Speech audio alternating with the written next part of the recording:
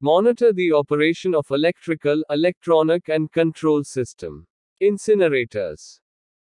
According to Annex 6 of MAPAL 1973 by 78 Convention of IMO for Prevention of Air Pollution from Ships, the guidelines regarding the waste material storage and disposal of waste at sea need to be strictly followed.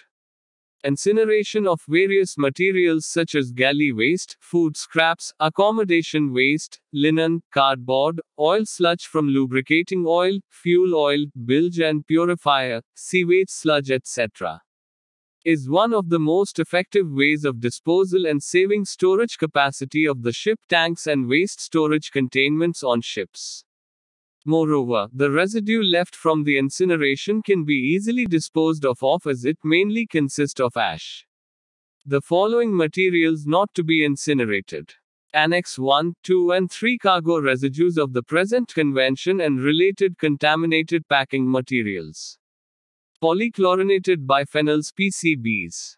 Garbage, as defined in Annex 5 of the present convention, containing more than traces of heavy metals.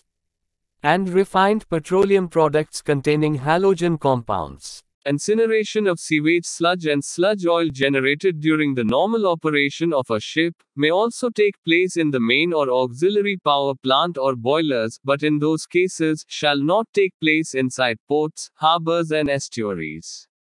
The temperature of the flue gases must be monitored and should not be less than 850 degrees Celsius for continuous feed and reach 600 degrees Celsius within 5 minutes. Time may vary depending upon the capacity of incinerator for a batch feed. Types of marine incinerators. Horizontal burner type. Vertical cyclone type. The important parts of the incinerator are combustion chamber with diesel oil burner, sludge burner, pilot fuel heater and electric control panel. Flue gas fan which may be fitted with flue gas damper or frequency inverter. Sludge service tank with a circulating pump and heater. Sludge settling tank with filling pump and heater. Optional. Primary blower is used for sending combustion air into the incinerator. Diesel oil pump. Working principle of incinerator. The incinerator is designed with the primary combustion chamber for burning sludge oil or solid waste, and a secondary combustion chamber for burning out and uncombusted exhaust gases. The primary combustion chamber is equipped with a primary burner. Diesel oil is supplied to this burner for initial ignition. After this, the sludge oil is supplied to the main burner until it ignites. The primary burner is then switched off, either automatically or manually. Atomizing air is provided to the sludge burner for efficient combustion. A pressure regulating valve is provided on the sludge return line to adjust the quantity of sludge entering the conversion space. The heat from the primary burner will dry out and start burning the solid waste and/or ignite the sludge oil.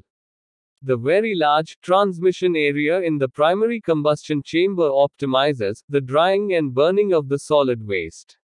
In the secondary combustion chamber, the gases from the primary combustion chamber will burn out.